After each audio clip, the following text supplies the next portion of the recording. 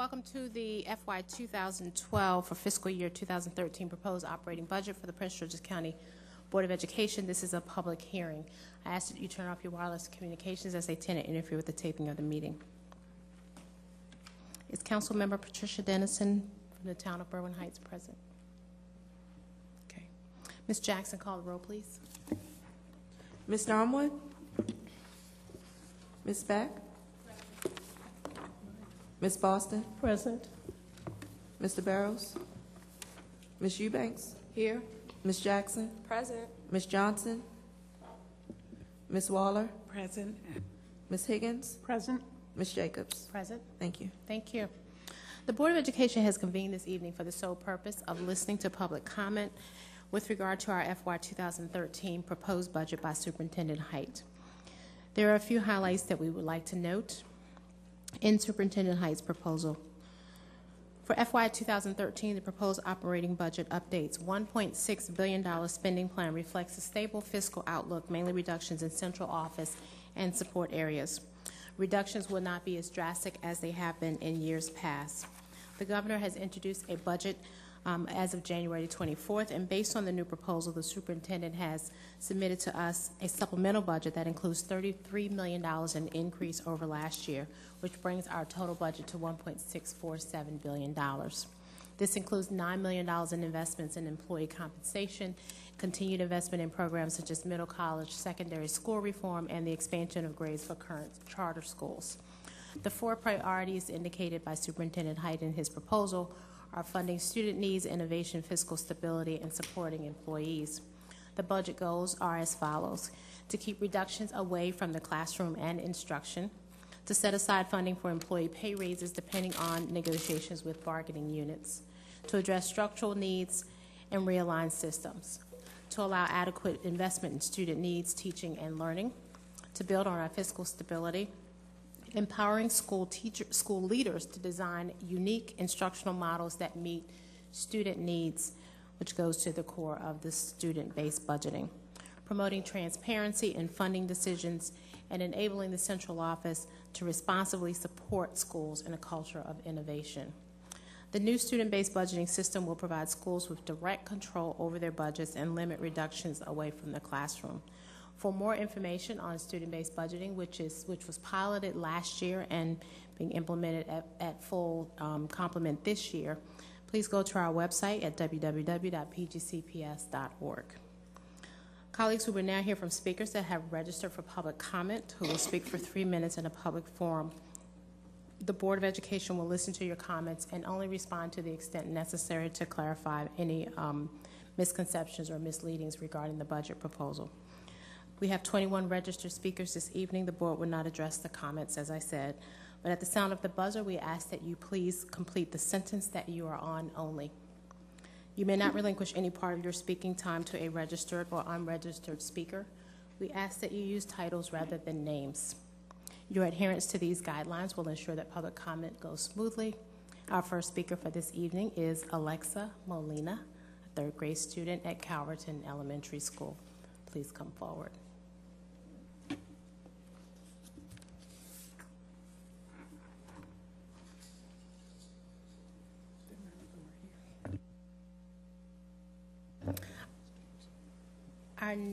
Okay, so I'm going to call the students for the Calverton students, Calverton Elementary School students, any of those students present in the audience.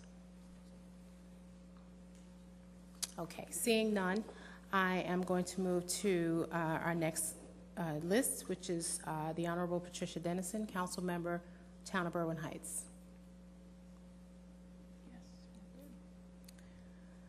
Next on our list is Priscilla Coleman.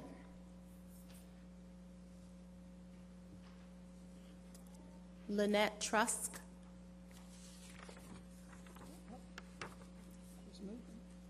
Come on up. You're Bradley. Of course you are. Come on up. Thank you, Ms. Bradley.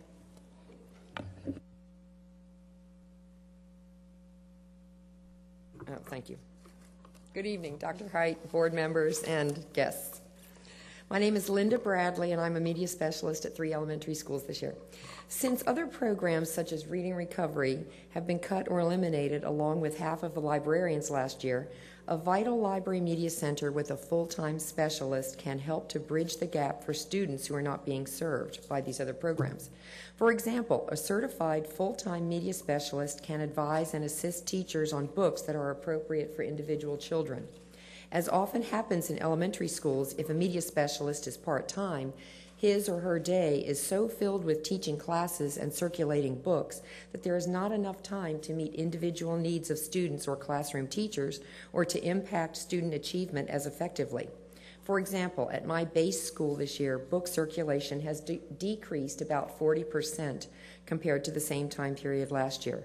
The tag classes in another of my schools, while it's on the schedule, have not been seen for some weeks due to different time constraints and a few scheduling problems since they're only allotted a .4 position at that school also.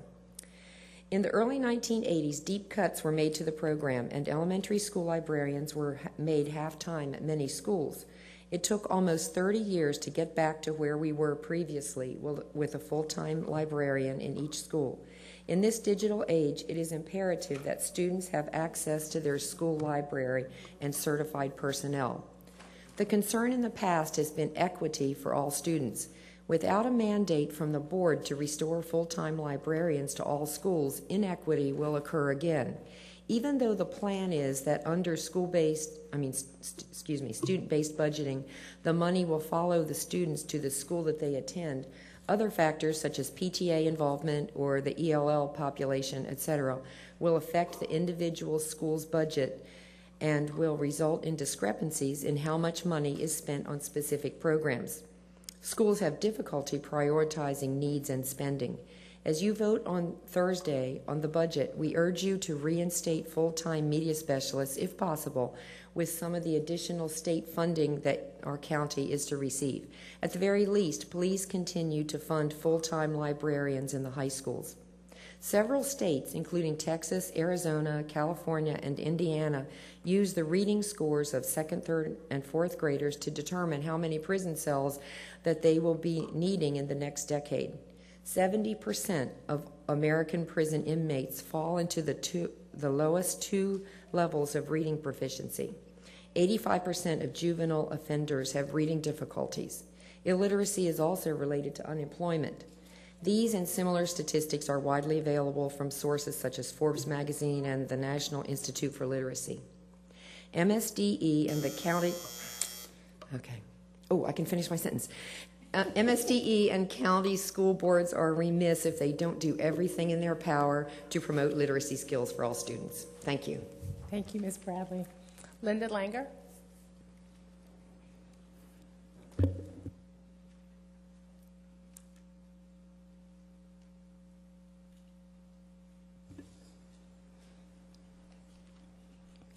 Tony, if you want to come on up and join the choir. Start now. Good choir. I would like to thank the school board and the superintendent for providing an opportunity for me to speak. I found a pertinent quote on the Richland College website that I would like to share. As a college librarian, I am amazed by the lack of research skills that most of the students have when they get here. I also heard the same remarks from college professors at a conference I attended last summer. Students must be career and college ready. That is exactly why our students require a certified and qualified full-time library media specialist who is well equipped to teach them how to efficiently and effectively locate, evaluate, and use information hidden in an ocean of facts. Library media specialists also collaborate with teachers to design lessons and research information for their curriculum. In addition, library media specialists are expert users of virtual resources. We train students and staff to use our virtual resource, the OPEC catalog, which includes 25 unique databases and is purchased by the Office of Library Media Services. I would also like to share some student comments that were communicated to me through a survey.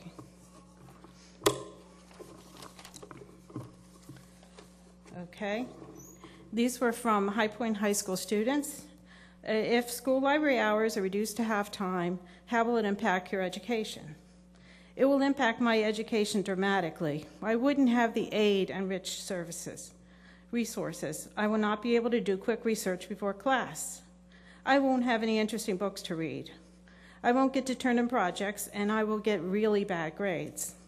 I will not have a quiet place to finish my work due to my honors and AP classes. I won't be able to turn in a lot of assignments. I would have a rage face. I'm not sure what that is. I would have a rage face the whole day. I wouldn't be able to do research and print in school because of the reduced hours. It would affect me because I use the library often, so the library has to be open. I won't have too much time to do my schoolwork, research, and print some work I need. I will have a poor education. Having library hours cut would be simply absurd. That's like owning a car but not having any gas. It will affect my work ethics. It will have an impact on my education and could lower my grades on projects that need research. It will impact my reading. It will impact my education because I won't have enough time to complete any homework that I need to do research on, and I will not have enough time to complete any work that I can't complete at home. I would have less sources to go to. It would be a bad thing because I do most of my school projects in the school library. I wouldn't like it because studying in the library has improved my grades. Okay, thank you. Thank you. I have copies of these.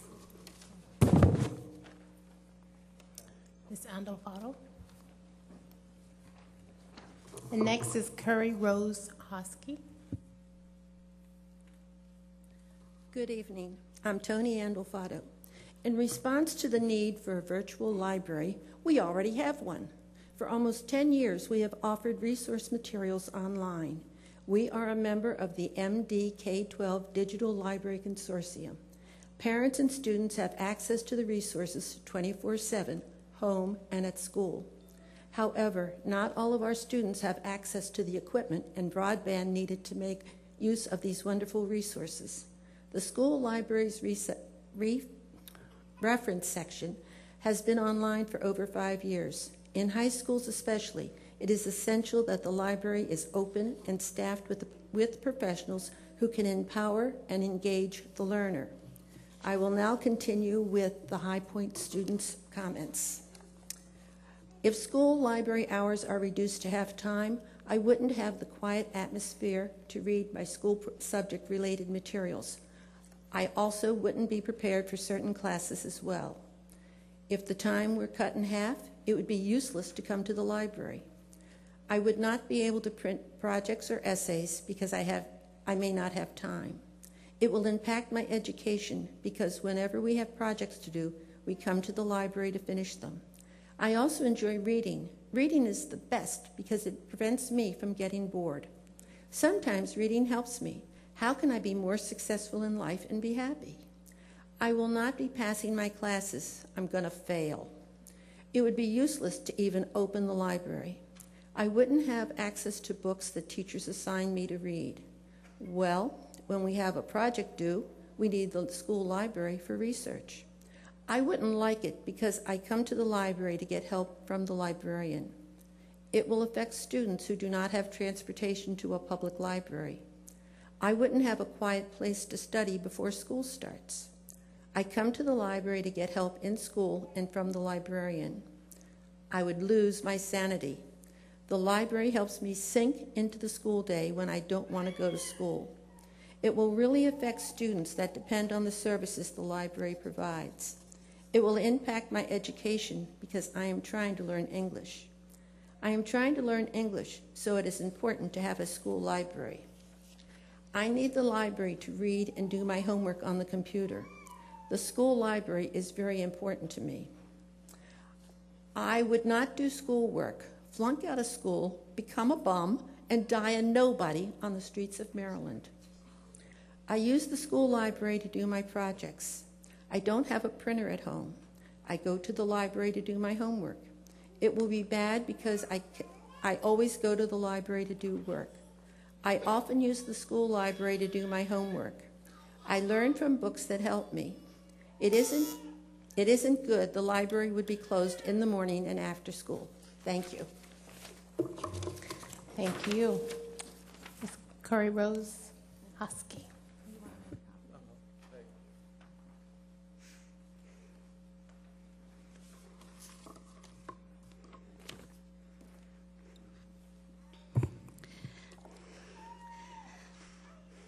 Dr. Height, ladies and gentlemen of the board and community members, thank you for allowing me to speak tonight. My name is Curry Rose Hosky, and I'm a Prince George's County homeowner and am part of a two-educator family. My husband teaches at Fairmount Heights High School. We are the parents of a preschooler who one day will attend a Prince George's County public school. I am also fortunate to be one of the county's library media specialists. And ladies and gentlemen, I am still not your mother's librarian. However, this year, it seems like I'm everybody else's librarian. You see, I'm your librarian at Berwyn Heights Elementary, but I'm also your librarian at Paint Branch Elementary, and I'm your one-day-a-week librarian at Greenbelt Elementary. What that means is that 60% of the time, my students at each school have no real access to library media services, not on the days when I'm assigned to one of my other schools. That's 60% less access to the tools and culture of literacy. We all know that increased access to books fosters a love of books and reading. Well, folks, that access is down 60% this year, and most likely will be down 50% next year. In one of my 3 schools, as Ms. Bradley mentioned, book circulation is down by 40% from last year. Now, I'm guessing that if any MSA test scores were down 40% over the course of a 12-month period, we would all be hearing about it and trying to fix it. The sad fact behind these numbers is that our students are missing out on valuable literacy opportunities. Your youngest constituents are the ones who have had to sacrifice the most under this deleterious staffing formula. Every time a student checks out a book or views a great technology resource, we are giving him a chance to learn, to experience, ideally to imagine and create. That's what goes into literacy, and literacy is essential for student achievement. That's what's being cut when you reduce library media positions in each school, the fundamental building blocks for student success. Yesterday, President's Day, I reflected on the words of Abraham Lincoln at Gettysburg when, in the midst of a devastating war, he reminded his people of the fundamental concept of our nation, that all men are created equal. I ask you, our Board of Education, are not all students created equal? If so, then why this inequitable staffing formula? Why should some students receive full-time library media services and some should not, simply on the basis of where they live or how far their principal's budget can stretch? Yesterday, the Gazette reported that millions of dollars in state funding are projected to be allocated to our schools. Please put restoring full-time library media specialists at the top of your wish list for some of these funds, so that all of our students can develop 21st century skills and strategies they need to be successful students and productive citizens. Our county students, all of our county students, deserve no less. Thank you. Thank you, Ms. Hosky, and I just wanted to remind you that last year you sang to us.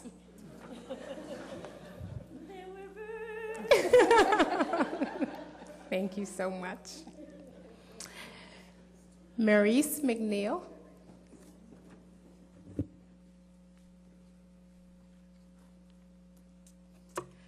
Good evening, Superintendent, board members, and other school officials. I am Jamaris Butler McNeil, a parent of a 4th grader at Seabrook Elementary School in Lanham, Maryland.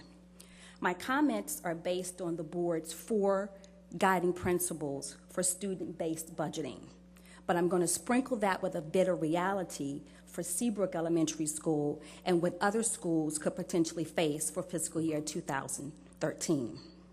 Per the guidelines, the school budgeting process should be, according to the first principle, student-focused. The reality, student-based budgeting methodology treats the schools as if they are all the same. The budget allocation of $3,077 per student may work well for one school but not another. For example, this school year, Seabrook Elementary is already operating without a full-time assistant principal, guidance counselor, librarian, and nurse. Where is the student focus when a child is in need of one of these school professionals? Where is the student's focus when photocopy paper is rationed out to the teachers? It got to a point where I personally purchased a case of photocopy paper for my son's teachers so that they could make sure that every student had a copy of something and extras if a student lost something.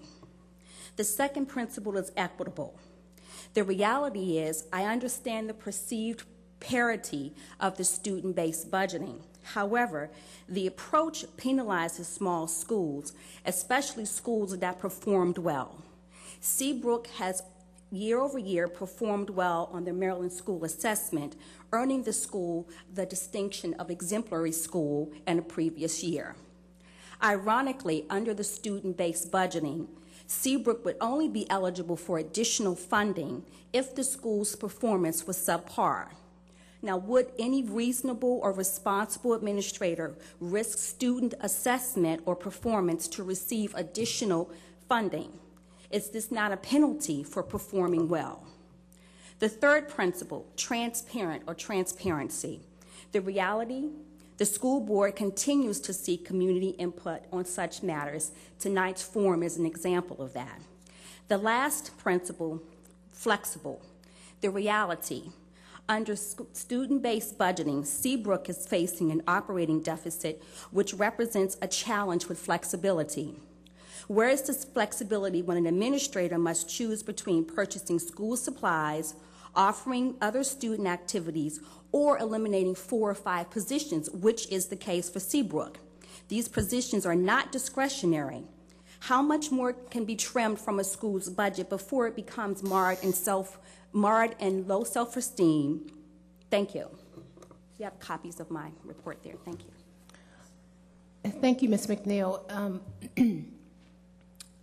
Dr. Height, I have 2 others on the list, but I think I'm going to yield back to you because I think you need to explain how the formula is supposed to work for schools where kids are doing well. We can't, in other words, the budget is supposed to be designed for student-based. Principals make the decision. There are students who are not doing well, but there's also a category for high achievement that should be accounted for. So I'd like for you to take a look at that. Donna Larahas.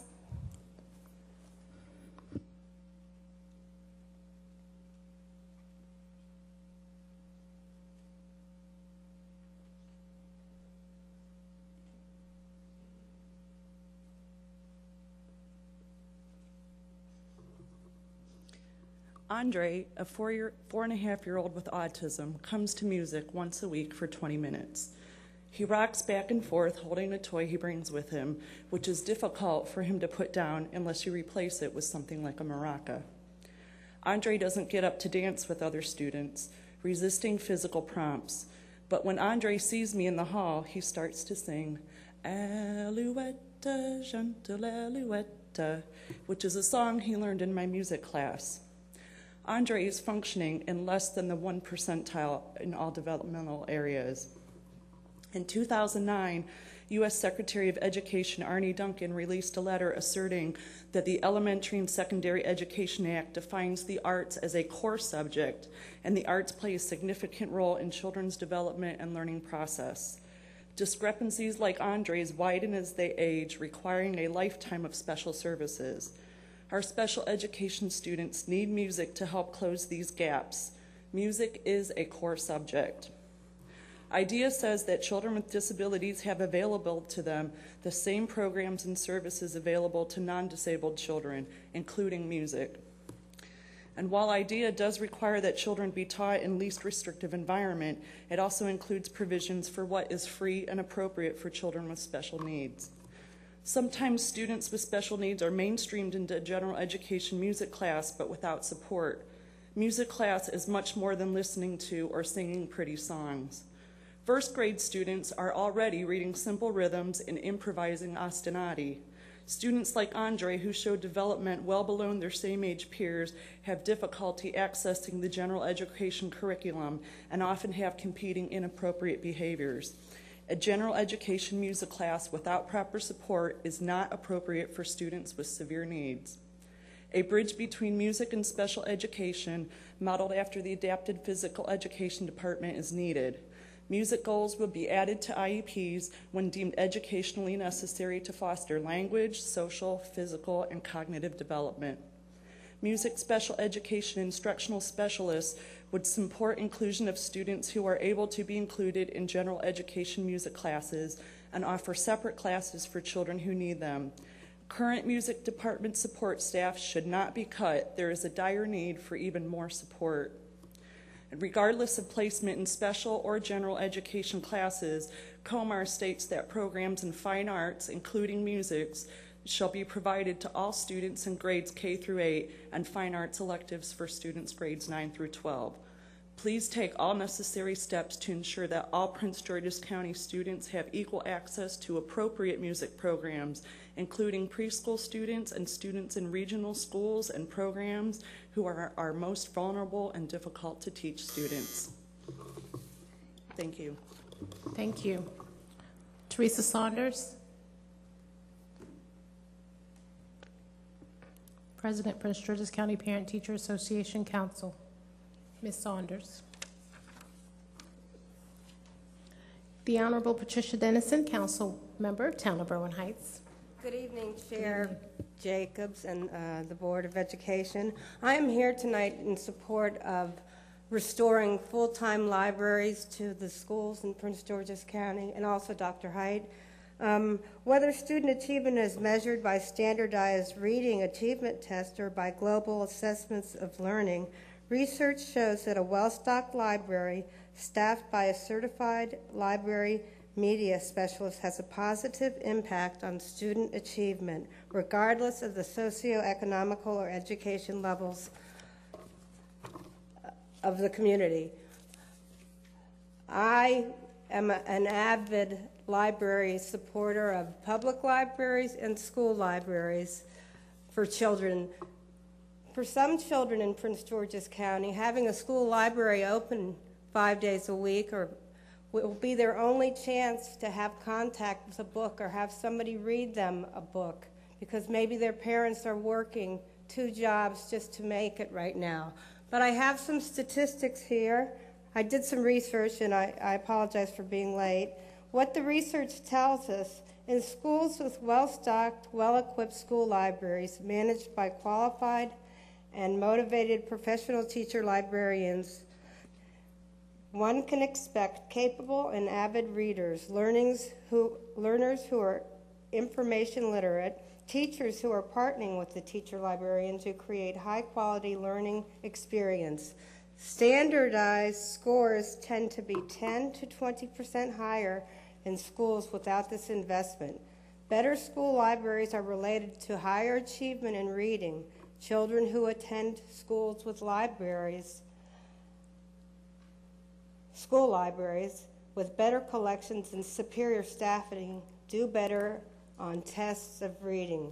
Students learn more and produce better research projects following planned integrated information skills instructions by the teacher and teacher librarian together.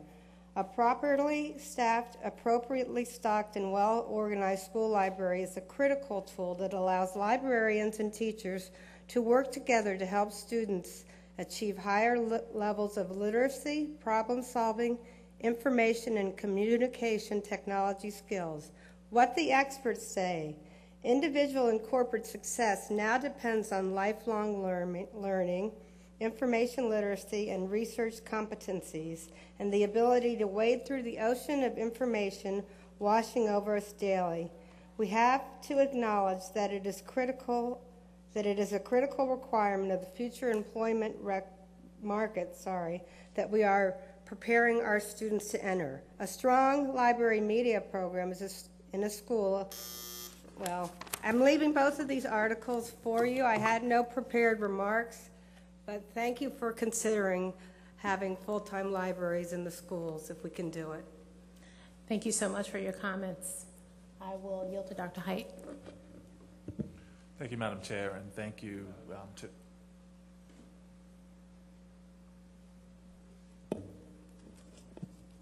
State your name for the record. Lynette Trusky. Okay, Ms. Trusky. Go right ahead. Good evening, Dr. Height and members of the school board. My name is Lynette Trusky, and I'm a Prince George's County resident, a parent of 2 Prince George's County graduates, and 1 more, I hope, very soon. And I am a teacher, and I have been employed by PGCPS for 10 years as an elementary vocal music teacher. I taught in Montgomery County for the 10 years before that. And throughout my 20-year career as a vocal music educator, advocacy has always been mandatory. Because when budgets get tight, the arts are often considered expendable, not essential. And I would like to challenge that belief tonight. I truly believe that you are the most informed generation of school officials that I have ever had the privilege to speak with before. Because there is a wealth of research available now, such as Learning in the Arts and Student Academic and Social Development, which analyzes the results of 62 such studies.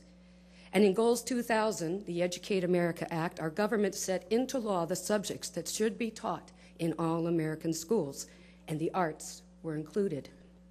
With No Child Left Behind, our country required national standards to be set forth for all educators in all subject areas, including the arts, which is why we now have the National Standards of Music created by the Music Educators National Conference. There is no longer any doubt that a high-quality arts education is an essential part of a complete education. And I would like to thank you for your past support of this ideal. I am here tonight to ask you to continue that support. The students and parents of Prince George's County deserve a high-quality arts education program and highly qualified teachers to teach it. And when I first came to Prince George's County, there was a great deal of diversity amongst the backgrounds of our music teaching staff. There were many, many gifted and talented music teachers working with our children, but there was a lack of common practice and continuity of instruction throughout the county. And I can honestly say that over the past 10 years, this has changed.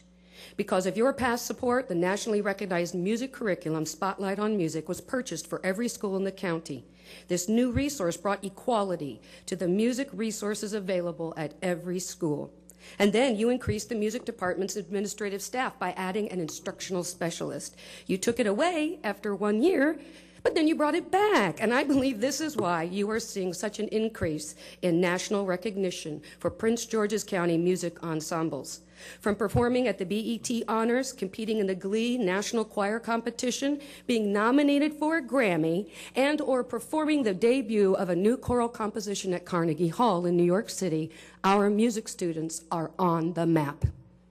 It has been through the addition of an instructional specialist to our music office staff that has been the manpower, given us the additional instructional manpower to focus on bringing in high-quality professional development opportunities and ongoing in-service training that is targeted at our greatest instructional needs.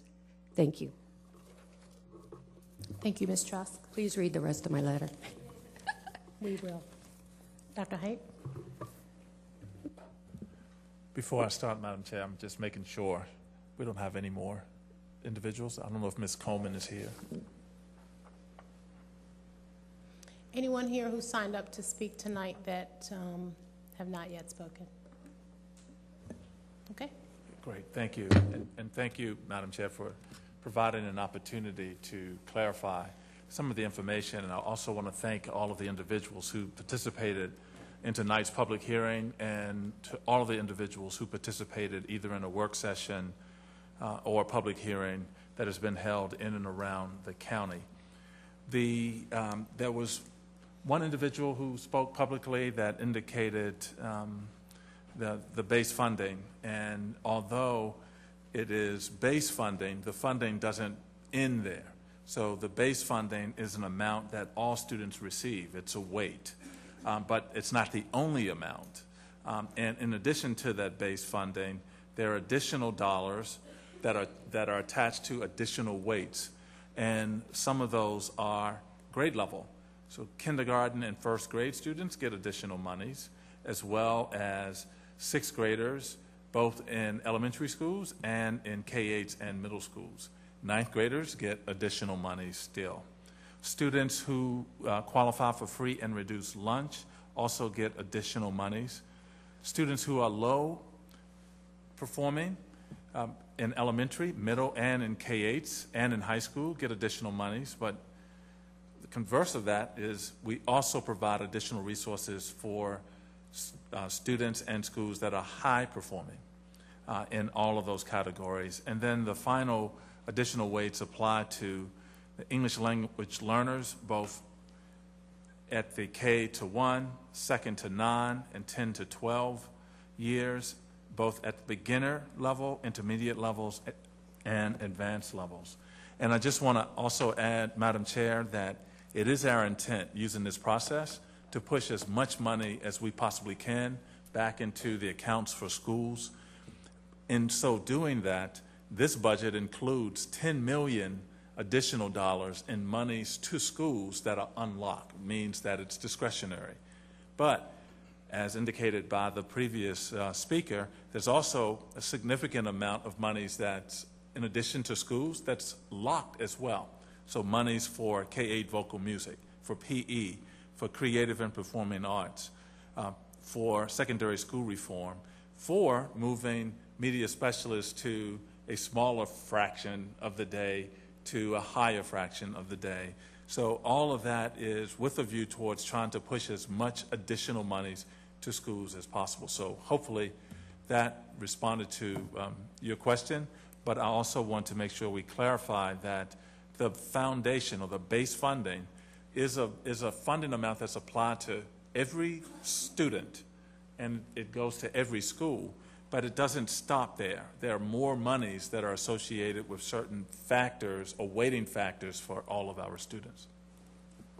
Thank you, Dr. Height. And I think that was to my point. I wanted to at least have you explain that. And while there's going to be still some differences at individual schools, I still encourage have the principals work with the parent, the PTA, and work with the individuals who are really working hard at the individual schools to understand that, so that when they do see anomalies, they can either they understand how it works, or then they have a basis for making maybe a different argument. Okay. Thank you, colleagues. That actually concludes our public comment for this evening. Thank you all for your participation. Mr. Coleman does have the copies of the comments that have been left, and the board will receive those. That concludes public comment. We are adjourned at 7:40. Thank you.